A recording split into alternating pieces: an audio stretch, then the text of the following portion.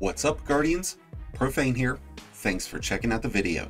Today we're checking out another Warlock build in Season of the Wish, an underrated arc build that's just absolutely amazing right now. With the synergy that's created between the Vesper of Radius and this Arc 3.0 Stormcaller, you'll turn everything in Destiny into easy mode. Now, to be honest, I was hesitant at first about using this build this season. That's mostly because of the seasonal artifact boosting solar builds, putting those builds in the spotlight. But that hasn't stopped the Vesper of Radius one bit. This exotic continues to provide extraordinary benefits, allowing you to transform that glass cannon Stormcaller into an indestructible tank. The Vesper of Radius provides a unique intrinsic trait called Planetary Torrent, which is going to weaponize our Rift. This provides enhanced class ability regeneration whenever you are surrounded by at least 3 enemies. With 3 enemies nearby, you'll have a bonus of 250%, but with 6 or more enemies nearby, that gets bumped up to a 1500% bonus. The base cooldown time of a Rift is just over a minute, but with Vesper of Radius, you could have another Rift available in less than 15 seconds. When you cast a Rift, that Rift will start sending out shockwaves that inflict arc damage to any enemy who's within 7.5 meters, giving you the equivalent of a pulse grenade that's continuously detonating inside your Rift. Shockwaves will be emitted every 5 seconds, with the first wave causing 300 points of base damage, and the rest causing 200 points of damage. Enemies who are defeated by these shockwaves will explode, causing an additional 100 points of damage. And when using the Vesper on an Arc subclass, those explosions will blind nearby enemies. Enemies who are blinded are temporarily removed from combat, unable to fire their weapons while disoriented. And since those blinded enemies will probably still be within range of a Rift, they'll continue to take damage from any shockwaves.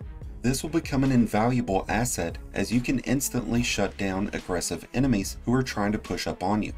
And on the flip side, you could use these weaponized rifts to be the aggressor, to push up into a crowd of enemies and then pop that rift to watch them all get decimated.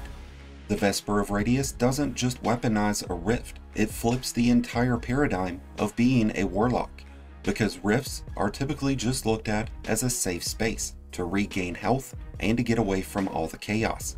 But with the Vesper of Radius, these rifts will turn into your own personal fortress of solitude, and as long as there's enemies nearby, you'll never be without your fortress, which will make this build a perfect option in Law sectors, Nightfalls, and dungeons especially. Now, the Vesper of Radius can be used on any subclass, but to tap into the full potential of this exotic, you'll need to be running Stormcaller. And even though this build revolves around the use of the Vesper, it is just one part of an extremely powerful Stormcaller setup, because between our choices in our class tree, our weapon loadouts, and a few select artifact mods, this build is unstoppable. Before addressing our choice in weapons and artifact, let's talk about this Stormcaller class tree. We're using Electrostatic Mind, so whenever we defeat enemies with arc abilities, or whenever we defeat blinded and jolted enemies, ionic traces will be created. Ionic traces will cause us to become amplified, and each ionic trace is going to provide 12.5% melee and grenade energy, along with 15% extra class ability energy. We've already got a ton of class ability energy already coming back to us because of the Vesper, but this will significantly improve the uptime of all of our abilities. When we're amplified, we'll get 50 points of extra mobility, increased slide distance, and 40 points of bonus handling that gets applied to any equipped weapon. And whenever speed boosters kick in, we'll also gain a 15% damage resistance bonus that will stay in effect as long as we're sprinting. We're also using the Arc Soul aspect, so whenever we cast a rift, we'll have our Arc Buddy at our side, giving us a completely automated turret to add to the shockwaves that our rift will already be emitting. Any ally who passes through the rift will get their own Arc Buddy, and when allies are nearby, we'll have even more bonus class ability energy. With one ally nearby, we'll get a 40% increase that's going to stack right on top of the energy that Ionic Traces and the Vesper are going to provide. With 2 allies nearby, this bonus gets bumped up to 80%, with 3 allies causing it to be 120%, which should result in you having a never-ending supply of Rift energy and health recovery for you and teammates. When we are amplified, which is going to be 99% of the time, our arc buddies will have a faster rate of fire, helping us melt those aggressive enemies even faster. When it comes to our fragments, there's a lot of good ones, but we only get 4, and based on what weapons we're using, some of those might change. With that said, we start with Spark of Resistance. This is when you're expecting to be in a lot of engagements where your enemy is within 15 meters. When at least 3 enemies are within that range, you'll have 25% bonus damage resistance, and you'll continue to maintain that as long as there are at least 3 enemies within 15 meters. We're also using Spark of Amplitude. With the changes Bungie recently made to orb generation, this will really come in handy, allowing us to make a ton of extra orbs whenever we rapidly defeat enemies while we're amplified. We'll discuss artifact mods in more detail later, but we are using the Wished into Being artifact mod, which means that when our super energy is almost full, our abilities will generate bonus orbs. This triggers at around the 75% mark and will create 3 extra orbs in the process, which is all going to result in us having our super faster. We've also got Spark of Shock. This gives any grenade we're using the ability to jolt targets. Jolted targets continuously chain lightning damage through themselves and nearby enemies. This will greatly amplify our crowd control capabilities, and this also gives our grenades the ability to stun overload champions, which will be a tremendous asset in Nightfalls and other endgame content. And when we're using special arc weapons like the Indebted Kindness, which we'll talk more about later, Spark of Beacons will cause final blows to create blinding explosions.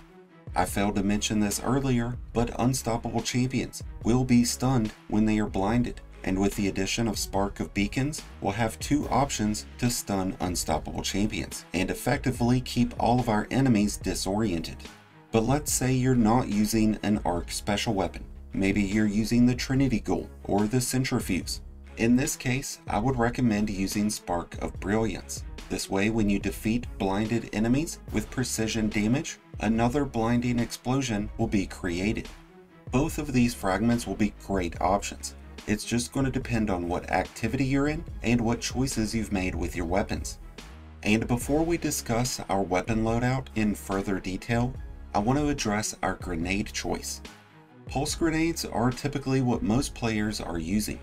They're a great option to have continuous damage over time, but flashbang grenades cause enemies to become blinded. And with Spark of Shock, that one flashbang grenade will be able to stun both unstoppable and overload champions. And it helps us keep our enemies disoriented and jolted as we pump them full of electricity until they explode, while we sit safely inside our Fortress of Solitude. So what weapons will really pair up with a Vesper of Radius? Well, honestly, there's dozens. Most any legendary arc weapon that has the ability to jolt is going to be a perfect fit, but the one that has stood out more than any other has been the Indebted Kindness. This special ammo sidearm shoots out tiny rockets, and it can drop with Volt Shot. So with the combination of the anti-barrier seasonal mod, the Volt Shot weapon trait, and Spark of Beacons, this one legendary weapon will be able to handle all 3 champion types. Another standout legendary option that has emerged this season will be the Crux Termination, a really versatile rocket launcher that can drop with Surrounded, and while it might not be the most popular weapon trait, it can even drop with Slide Shot. Most of the exotic arc weapons have some sort of synergy with just about every arc subclass, but even still, there's some that are going to be much more effective than others. Starting with the Trinity Ghoul, such an incredible exotic weapon that's going to pair up nicely with the Vesper of Radius, since its lightning rods will be triggered by any of our arc abilities, including our weaponized Rift. Trinity Ghoul is more suited for mid to close range engagements, but it still has a good bit of range on it, so it's going to be a great option in Grandmasters, especially with the use of Spark of Beacons. And then there's the Risk Runner SMG, which is going to give you an incredible bonus in damage resistance, which will come in handy when you're surrounded by a lot of enemies that are dealing arc damage, which is the case in several dungeons, like Ghost of the Deep. The Centrifuge might be just as underrated as the Vesper of Radius. This is a 450 RPM arc auto rifle that builds up a charge as you sprint, slide, or fire the weapon. This increases the weapon's range and its reload speed. When the Centrifuge's overcharge meter is mostly full, final blows will create dragonfly-like explosions, and when that meter is completely full, it'll cause blinding explosions. And with the Overload artifact mod equipped, the Centrifuge will have the ability of stunning Overload and unstoppable champions. And when we want a more DPS-oriented exotic, we've got a few solid choices there as well. The Cloud Strike is the first that I want to talk about. It's more than just a great crucible weapon. It deals out lightning damage on final blows and on rapid hits, and with its catalyst unlocked, it has triple tap, a terrific choice in a lot of DPS situations. But then there's also the Thunderlord, equipped to handle overload champions. It's not quite the standout that it once was, but it's still a remarkable choice. But if it's optimal damage that you seek, the Grand Overture is definitely going to get you there. With its massive slug rounds and homing missiles, this weapon rips champions and bosses to pieces. And if you do decide to take your Fortress of Solitude on the offense, the Fourth Horseman or Legend of Acreus are going to be amazing choices to put up huge damage numbers at point blank range.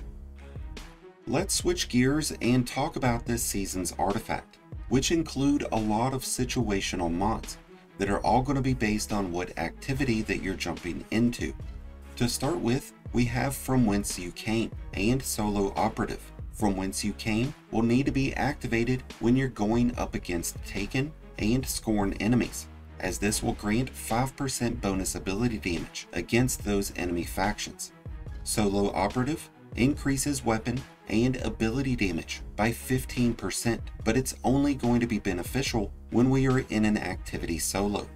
There's also Blast Radius, so when we use a grenade launcher or rocket launcher and get rapid final blows, armor charges are going to be created. And with the use of Argent Ordnance, rocket launchers will get a bonus in damage because of those armor charges. There's a lot of solar-oriented mods this season, but there's also a couple of strand and stasis mods that will really amplify the performance of this build. On the strand side of things, we have Unraveling Orbs, Horde Shuttle, and Dragon's Bite, giving us the added benefit of creating threadlings, of causing enemies to become unraveled and causing them to become suspended. And on the stasis side of things, we have Pillar of Ice, Dragon's Bite, and Hail the Storm, giving us the added benefits of creating stasis crystals that deal bonus area damage. So far this season, Bungie has stuck with solar, strand, and stasis energies as the predominant activity modifiers. So based on what activity you're in, your choice in some of these artifact mods and weapons will need to be changed. When strand energies are surged, weapons like the Scatter Signal or the Marcato 45 that come with Slice will be a perfect complement. And when stasis is surged, weapons like the Lingering Dread or the Cold Comfort with Chill Clip will be great additions, or stasis weapons that have Headstone or Cold Steel like the Zephyr. When it comes to our armor and character stats, when we're in PvE, resilience has got to be the #1 focus, and it needs to be at 100 if at all possible. And recovery will be next, because it's going to increase how quickly our health begins to regenerate. It also reduces the base cooldown of our Rift energy, which will just make the Vesper of Radius that much more efficient. We've already got terrific uptime of all of our abilities, but since our Flashbang Grenade is going to stun Overload and Unstoppable champions, and it's going to help us keep enemies disoriented, then Discipline will be the next character stat that you'll want to focus on. And when it comes to our choice in armor mods, our goal is to help enhance the synergy that we have between the Vesper of Radius and our Stormcaller subclass. This is why we're using Harmonic Siphon, Heavy Handed, Firepower, and the Reaper mods. With the combination of Spark of Amplitude and these other armor mods, orb generation is going to be insane.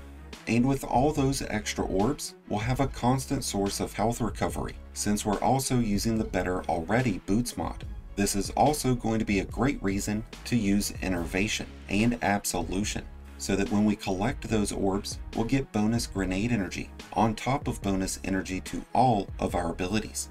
The increased orb generation is going to give us a steady supply of armor charges, and we could use those with utility kickstart to double down on our class ability regen, but honestly, it's not even needed with this build. And since special and heavy ammo economy has gone to shit, I would suggest to use either special or heavy ammo finder along with a special finisher mod. This way, when you perform finishers, armor charges will be consumed to provide special ammo. This is really going to come in handy if you're trying to use those special weapons like the Indebted Kindness as a primary weapon. And to give you added protection when performing those finishers, we're using Proximity Ward, so you'll get an overshield as those finishers are getting performed. And it's also for that reason that I would recommend using finishers that have shorter animations, so that you spend less time performing those finishers and more time kicking ass and taking names. And with that, I think we've rounded out everything about this extraordinary Stormcaller build, featuring the Vesper of Radius, a build that's going to give you so much more than just a weaponized rift. And to that point, if you haven't checked out the Vesper of Radius yet, you should certainly do so. And once you have, let us know what your thoughts were down in the comments below. Thank you as always for checking out the video. If you enjoyed and found it helpful, then be sure to hit that like button below, along with the subscribe button if you're new. Both are greatly appreciated and both really do help support the channel. If you're a new Light Guardian just starting your journey, or a battle-hardened veteran just looking for a new home, then be sure to check out the Discord link in the description below and join one of the greatest communities in all of Destiny. And if you need to make a copy of today's build, you can also find a link to that in the description. And until next time, Guardians, this has been Profane, wishing you all some happy hunting.